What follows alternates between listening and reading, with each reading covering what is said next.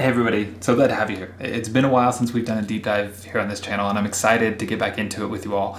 Now it is difficult because I am a licensed professional, so this is what I do for clients, so I'm regulated by the government.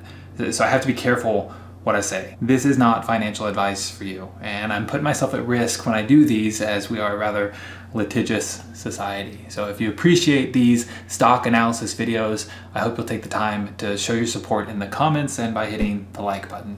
Thank you.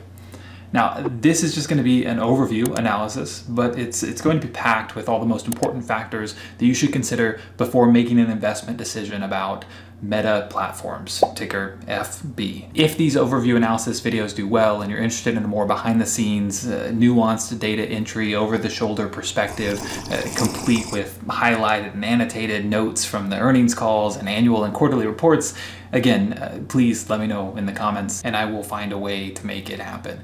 It's probably going to require some more in-your-face disclosures, but I bet we can figure it out, so let me know.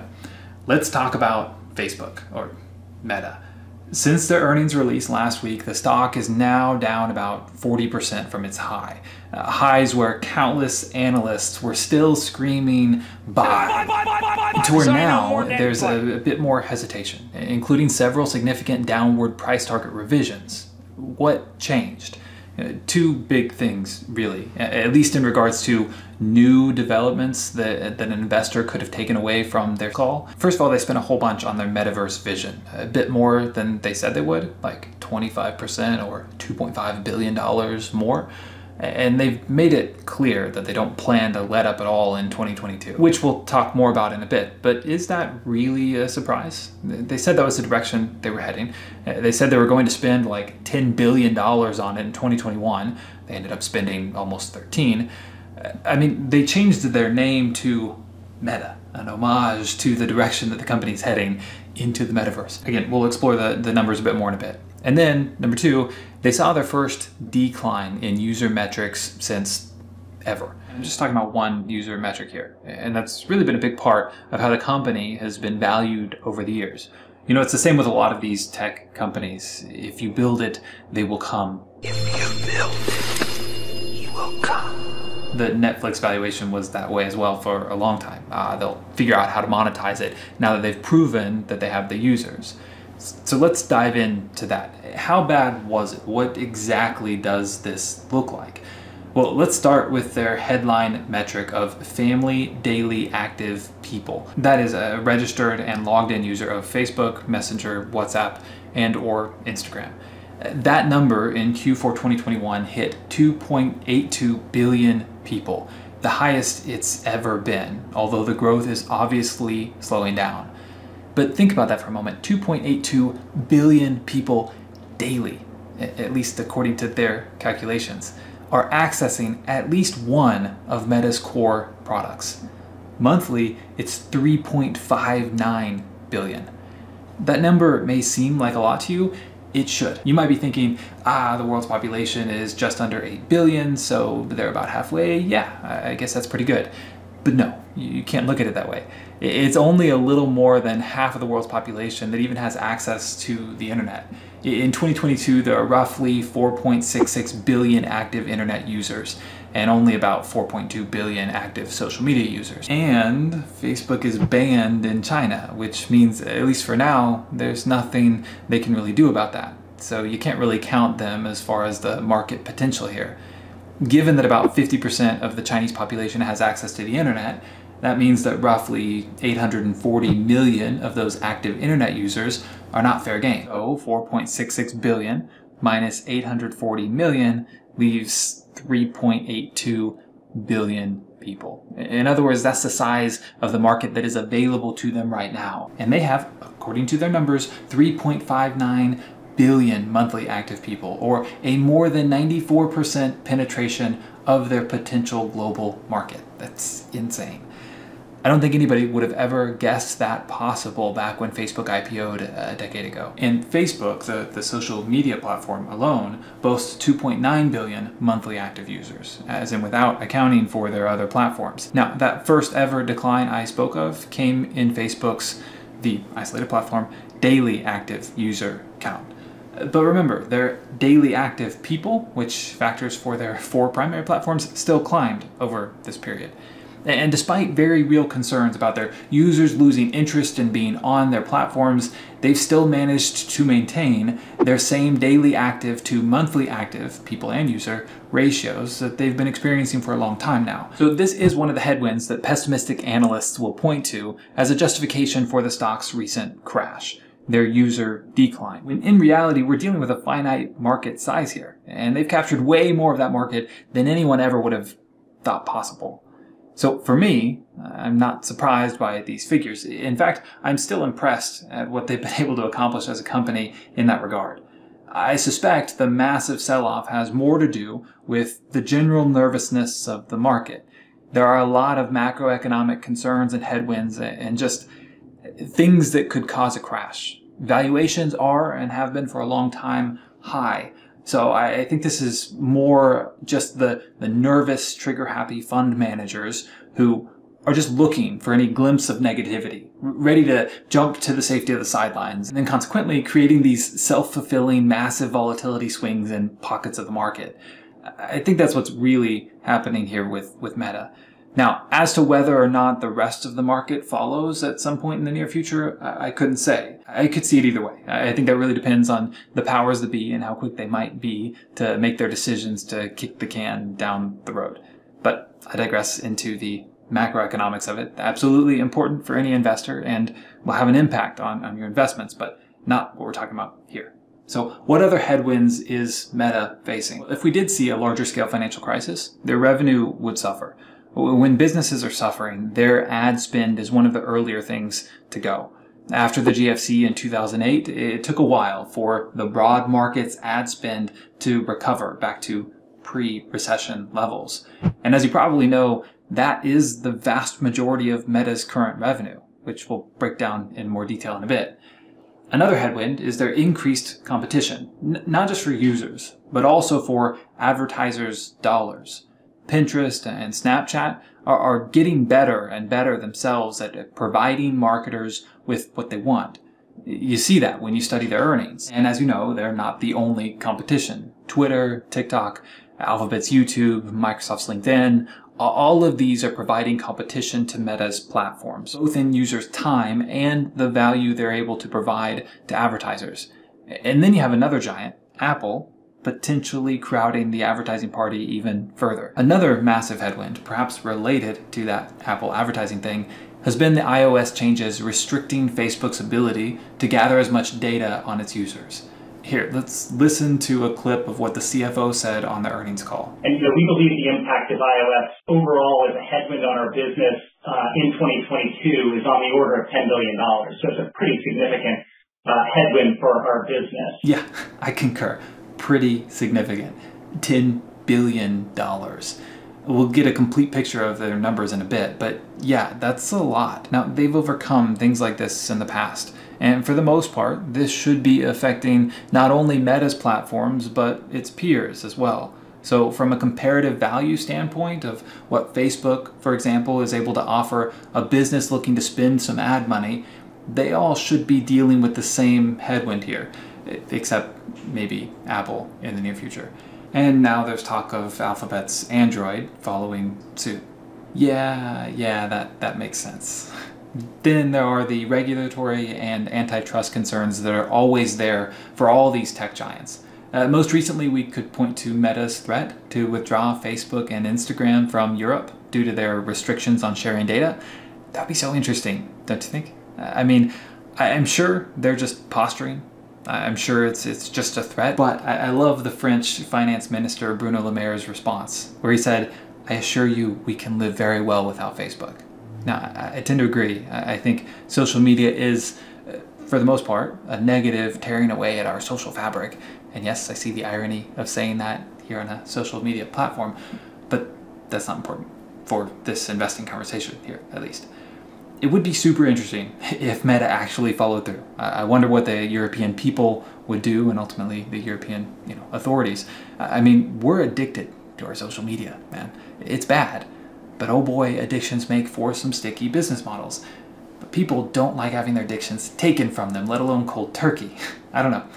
I don't think Meta will follow through, but I'd be super interested to see how that would all play out if they did. And their final major headwind from a shareholder perspective goes back to that first point I brought up about their earnings call. It's their high R&D costs. We already talked about the specifics there, where they ended up spending more than $12 billion last year on their metaverse, their augmented and virtual reality vision. And luckily for investors, they've split out the numbers for this AR/VR arm of their business. It's called Reality Labs. So we can see that the Reality Labs revenue is climbing, but also that they're investing pretty heavily into it. And as their CFO pointed out on their earnings call, they have no plans to let up. Though we do expect Reality Labs operating loss to increase meaningfully in 22, and that's incorporated into our outlook. But here's the great thing about a massive company generating ridiculous amounts of free cash flow. They can afford to invest, or to gamble, if you want to call it that. It reminds me of Google a decade ago, which was doing the exact same thing as it sought to diversify its sources of revenue. Today, Google, the search engine, is still their cash cow, but they're still growing revenue sources in a lot of different areas, and they continue to seek opportunities to expand. Amazon does the same thing. Years ago, Jeff Bezos admitted that his penchant for experimentation has led to Amazon losing a lot. He said, "I've made billions of dollars of failures at Amazon.com, literally." So although you could point to the Fire Phone as one example and say, "Ha, that was a huge waste of money," many of his gambles, like the Kindle and the Echo, for example, have paid off. So yeah, this is a massive bet, and there's no guarantee that it will pan out in the way that they hope it will. But they are one of the few companies that is uniquely in a position that they can make this bet without needing venture capital funds or incurring massive amounts of debt. Actually, this is one of Meta's advantages. They pretty much have no debt. Their debt to equity ratio is technically 0.12. They're net cash positive despite these major investments that they're making. They have $50 billion in the bank in cash and short-term investments on their balance sheet, with more than $14 billion in accounts receivable. In total, they have almost $67 billion in current assets, compared to $21 billion in current liabilities and $41 billion in total liabilities. Those current assets are enough to buy more than 10% of the company. And they have been doing a lot of buybacks recently. So there's yet another potential positive for shareholders. So yeah, they're spending a high dollar amount on their metaverse vision, but they appear to be doing it in a pretty responsible way. And as a percentage of their revenue, it's actually not any different than what they've been doing in the recent past. They're just making a lot of money. So when they spend 20% on R&D, yeah, it feels like a lot because it is a lot, but not really when thought of as a percentage of what they're bringing in. As for their sources of revenue, they continue to improve what they're able to offer advertisers. That's obviously their main revenue source, advertising to their billions of users. And so Q4 of last year actually saw their highest average revenue per user ever. Across the board in every region, they were able to increase this important metric, which is why their overall revenue in each of the global regions has continued to climb, despite the daily active user declines in some regions. And it's not like their focus on AR and VR has eclipsed what they're doing here. They haven't stopped trying to increase their revenue wherever they can. For example, in addition to Facebook and Instagram, they own the two most popular messaging apps, and they're just starting to monetize WhatsApp. And its growth alone over the years is not too far behind Facebook. You know what? Even if users start to abandon, as I have, and gravitate towards other platforms, Facebook has something they don't. Facebook is the social media platform for the older generations. This older demographic is much slower to change, especially when it comes to the adoption of technology. So they're stubbornly loyal in that regard. But they also have more money than other generations. So from an advertiser's perspective, those who are spending their money advertising to the users of Facebook will naturally be able to spend more than they would for users on other platforms. So even if the playing field starts to level out, as more and more platforms not owned by Meta start to catch up, Facebook still has control of, and will likely maintain control of, this golden goose that is the attention of the baby boomer demographic. All right, let's get into a basic discounted cash flow model to estimate what Facebook might be worth to me today. Again, these are just my thoughts, my rantings. This is not a recommendation or endorsement of this stock.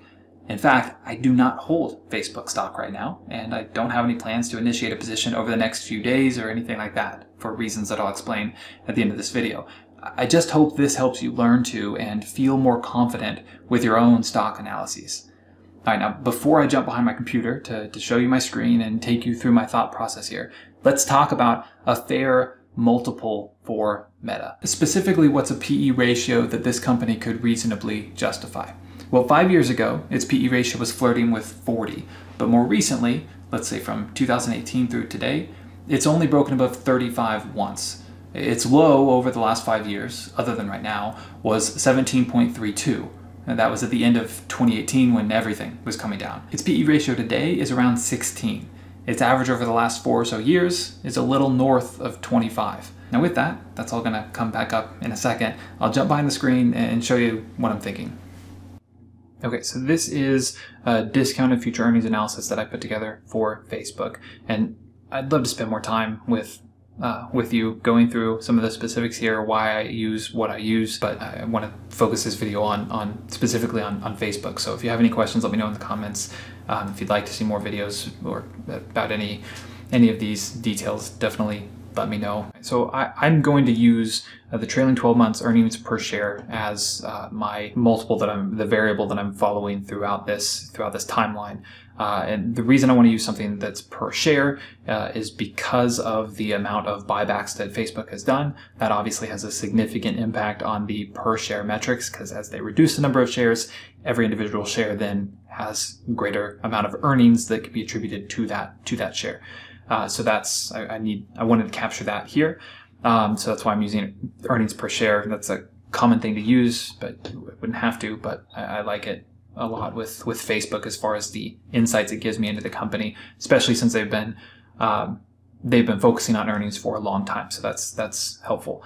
As far as the base case goes, I wanted to look at what their earnings per share growth rate has been in the past to get an idea, to project out into the future. I'm just looking at a 7-year timeline here with the idea of what could I sell it for in 7 years. That allows some time for the market to crash and recover. That allows some time for a lot of different things to happen. So that's why I like to look out about that far. Sometimes it's a little different. That's usually what I'm using for my analyses.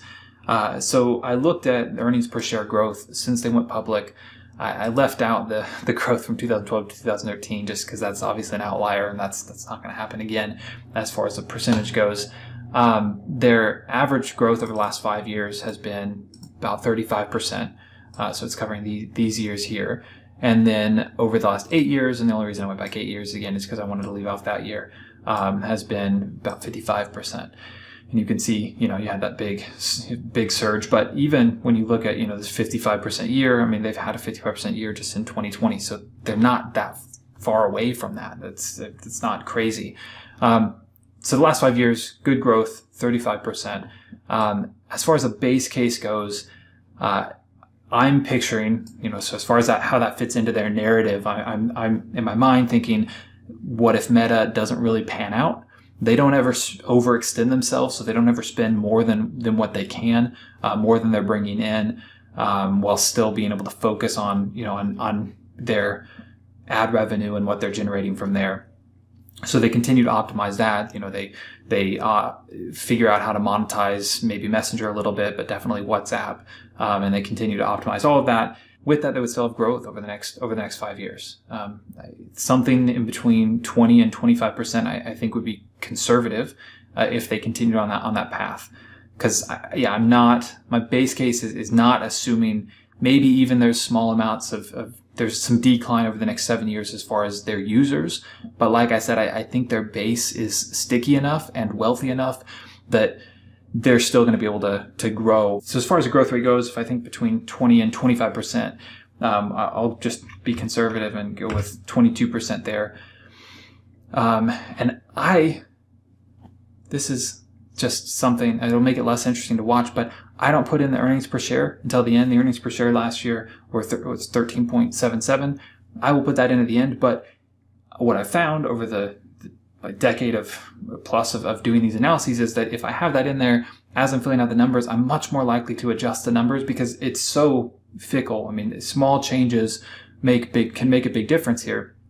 I'm much more likely to adjust the numbers because of a presupposition that I had about what I think it should be worth. And so I want to avoid that. So I'll add that in later over here. But for now, I'm just going to input, I'm going to think through logically where I think these variables should be, just to give me an idea of what Facebook would be worth to me. So the terminal multiple comes back to the conversation we were just having about the PE ratio. That is just, what is it worth at the end of the time period that I'm holding it. So in 7 years, what could I sell it for? And so if I think their earnings are growing at this rate, then I can apply that PE multiple at that point. So given the information I shared with you there, I feel like 20 is a fair estimate for that point in the future. Like I said, their average right now has been 25 conservatively. So assuming that they're starting to trail off even more at that point, so a reasonable multiple for them might be 20. So I'll put that there. As far as their bull case scenario, so for growth rate there, again, just for reference, you have your 35% here over the last 5 years. I think their bull case scenario is that we haven't given the team over their credit a lot of times for ideas that they've had in the past. I remember when Facebook went public, a lot of people didn't know how they were going to be able to monetize. They didn't think they were going to be able to successfully introduce ads into this free service that they had. They did in spades. And so obviously they've proven that they can do that. And they've done that several times along the way where they've had surges in growth. And so if Meta plays out the way that they think it's going to, I don't think continuing this growth rate is unreasonable. In fact, I think it's probably pretty conservative at that point. And there's also a variable for other things over the next 7 years that they're going to be able to use all of their free cash flow to innovate. They have a lot of smart people there, a lot of top talent. So if they're able to leverage that, then I think they'll have even more opportunities for growth. So I could put 35% here. I think, again, I'll go conservative for the bull case and say that it goes up by 32%.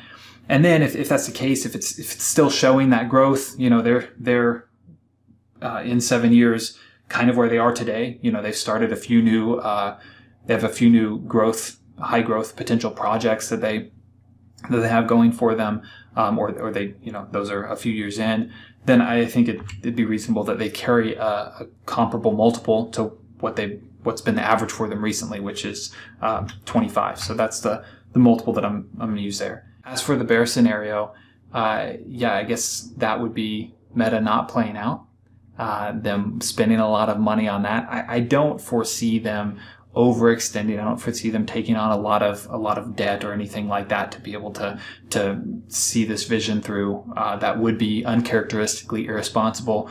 That would be a sign probably for me to exit a position if I held a position. That would be a deal breaker. I don't think that they would do that. What I could see as a possibility on the bear side is that they pour money into this and it doesn't pan out as they expected. It just kind of flops and they don't get anything else going. They do still have their ad revenue. And I think even if they have a lot of regulatory issues and they have a lot of competition come in and they start dropping the ball on some of the value they're offering to marketers, even with that, I think over the next 7 years, it's going to be hard for them to not still have some growth. So, I'll put it somewhere between 10 and 15%. I think 10 is probably low. I'll use 12% here. And then also for the terminal multiple there, looking at some old tech companies that are kind of on their way out, I think 12 is probably a realistic downside option there as well. And so we can plug in the fun part, plug in the earnings per share and see how it all populates. And that gives us a base case, bull case, and bear case likelihood. So the bear case is under where its current price is, and as I'm recording this video, it's having a good day, a good bounce back. But when I think through the likelihood of each of these scenarios, I think the bull and bears are rather on the extremes. So I minimize the likelihood in my calculation of those scenarios, increase the likelihood of the base case scenario. I think I feel pretty good about that still being somewhat conservative, a lot of conservative assumptions built in there. So that's why I put the probability here at 70%. Factoring all of that out, that leaves me with a final total of $611. So higher than my base case scenario, present value of my base case scenario. But because I think the bull case scenario, if things do click for them and do work, because that has so much potential upside, that is pulling up my total figure, what I'd be willing to pay for the stock. So I have the current price plugged in here, a couple of other assumptions that you can check out and ask me about if you're curious about those. But again, like I said, I don't want to spend too much time on this. So that's the number just with my calculations, my research, where I think it fits in. I don't have a position today, and the reason for that, really, I do think it's going to be positioned for, it's going to be a good opportunity, but because there are so many more macro headwinds, there's so many things that could happen that will happen at some point. I don't know when, whether it's this year, whether it's a year from now, whether it's 5 years from now, that will cause a much deeper crash than we've experienced, at least than we've experienced so far this year. And that will push this and obviously other stocks down further. So really what I would want here before I enter a position would be everything to be aligned. So right now the fundamentals are aligned for me. It's in a good position, but I want the technicals to be aligned. I'd want there to be somewhat of a trend. I'd want there to be some momentum. So I'll be watching for that. Right now the technicals are not good. You don't gap down 26%. You don't usually immediately bounce back. Usually there's a lot of selling pressure there. And so that you continue to see that for a while. There are no guarantees with technical analysis, but I pulled up a summary just to give you an idea. When you're looking out, if you're planning on holding this for a long time, you look out even a week, it just gives you some summary statistics on the technical side of things. And again, we could go into more detail on that. We could put together a whole video just looking at the technicals of Facebook, and that is something that I'll be doing as far as watching for an opportunity that might make sense to enter. But anyway, I sincerely do hope you found this video helpful. This is research that I do anyway. Like I said, it's kind of at a risk to me because of the regulations that I'm under. But if you found it helpful, please take the time to like and comment and subscribe. And I look forward to getting to know you better and helping you however I can. You'll probably want to check out this video next, and I hope I see you over there. I wish you all the best. Take care.